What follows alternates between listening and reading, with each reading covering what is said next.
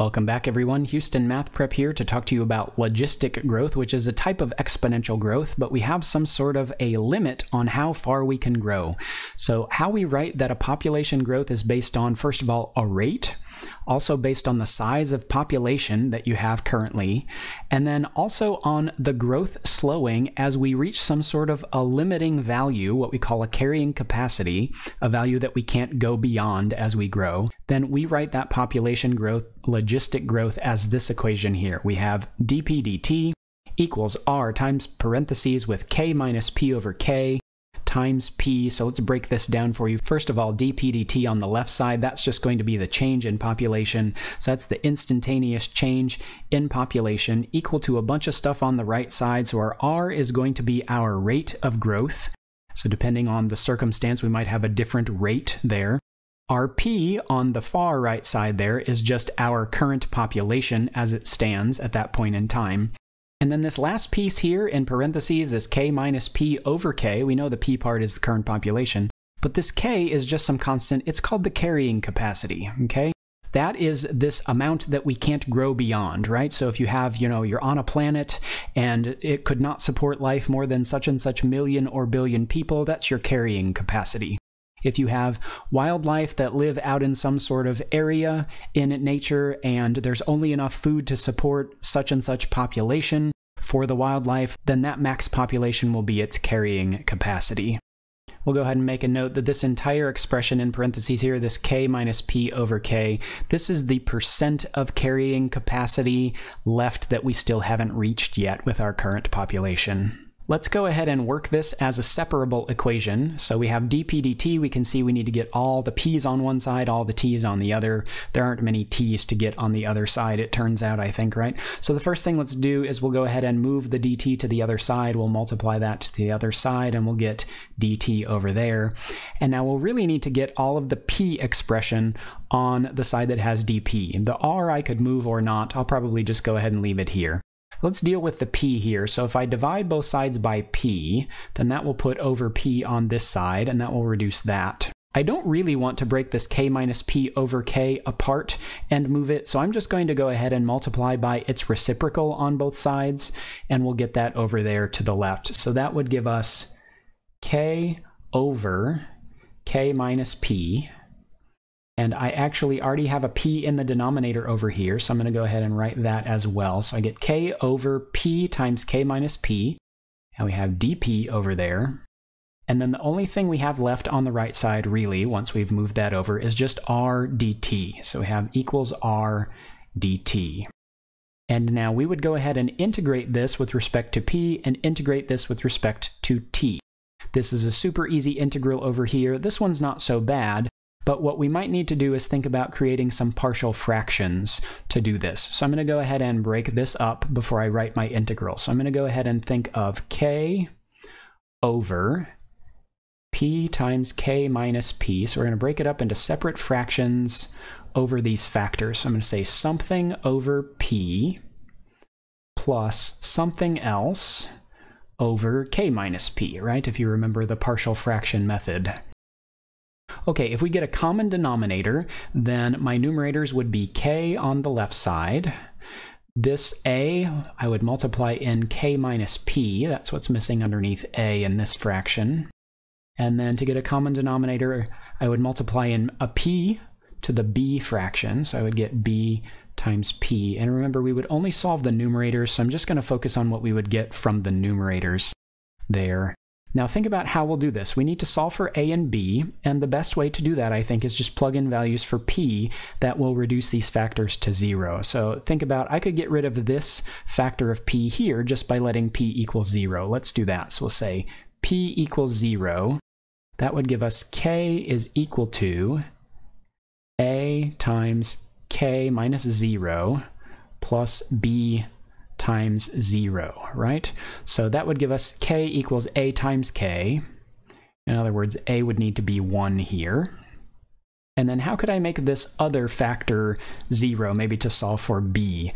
Well, I could plug in k for p, right? So let's try when p is k, what do we get? I would get k equals a times k minus k, right? So that would be 0 there, plus b times, if p is k, then this becomes b times k. So we get k is equal to nothing here, b times k. So b must be 1 in this case, right? So we get a is 1 and b is 1. And I can go ahead and put those in there and set up my integral now for this left-hand side. Let's go ahead and start back up here. So I'll say the integral of this, but I'm going to write it as my partial fractions instead. So now it's going to be 1 over p plus 1 over k minus p. And we're integrating dp, treating p as the variable of integration. Over here, integral of r dt. That one's easier, isn't it? All right, let's look at these. These are actually both log rules. So integral dp over p is going to be ln of absolute value of p. Plus, now be careful here, if you do u substitution, I'm not going to work out the details all the way, but if you let u equal k minus p and then you do du, you actually get negative dp. So we're actually going to get a minus log rule here. We'll get minus ln of k minus p equals, if I integrate r dt, remember r is just some constant if I'm integrating dt, so that's r times t then. And I'll go ahead and put my c over here. So there's my constant of integration. Let's do some solving for p now. A little bit of work. So let's go ahead and use properties of logs and combine these. So this would be ln of absolute value. When you have subtract between logs, it becomes divide when you put it in the same log. So that would become p over k minus p is equal to rt plus c. Now I'll need to get rid of my ln on the outside here. So take the exponential of both sides. So e to the power of that side, e to the power of that side. E to the ln of something is just that something, right? So we get absolute value of p over k minus p is equal to, all of this is now in an exponent, right? This is e to the rt plus c. Let's use properties of exponents here to break this up into two exponentials. So we'll go ahead and say absolute value of p over k minus p is equal to e to the rt times e to the c, right? Now this last piece here, what is e to some constant? Well, that's just going to be a constant still, right? So I'm going to drop my absolute value brackets and explain why in a second. Equal to, this is just some constant, I'll put it out front, we'll say c e to the rt. Now, I've dropped my absolute value brackets because I'm going to say that I could let c be positive or negative, doesn't really matter, so we won't worry so much about the absolute value. So now I have p over k minus p equals this c times the exponential here. Let's give ourselves some more room. So now if let's go ahead and multiply this, actually this denominator to the other side. So let's say p is equal to c e to the rt times the quantity k minus p. And the way we'll solve this for p is actually to distribute and then regather our p's. So let's go ahead and do that. So we'll say p is equal to, let's call it kc e to the rt minus p c e to the rt. And then from here, let's go ahead and get our p terms on one side. So I'll move this term over, add it to the other side. That would become p plus pc e to the rt equals kc e to the rt. We're getting tongue twister-ish here.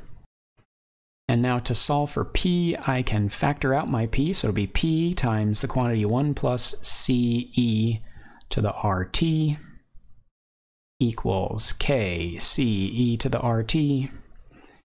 And now I can just divide by this in parentheses on both sides. So we'll get p is equal to k c e to the rt all over 1 plus c e to the rt. Now we can leave it this way, it's solved for c, but I'm going to go ahead and make one more adjustment to this so that it looks more like we see it normally. I'm going to go ahead and take each term in my expression here, and I'm going to divide by c e to the rt. Okay, so if I take this and divide each of these three things by c e to the RT, then that's going to give us P is equal to just K on the top, right? If I divide that by CE to the RT, so we'll get K over. Now, if I divide this one by CE to the RT, then that becomes 1. I'm going to write that in front. Plus, if I divide this by CE to the RT, I get some other constant, 1 over C, but that's still just some constant, right? And then if I'm dividing by an e to the RT, think about that really means I'm going to get e to the negative RT, right? So this would become some constant times e to the negative RT.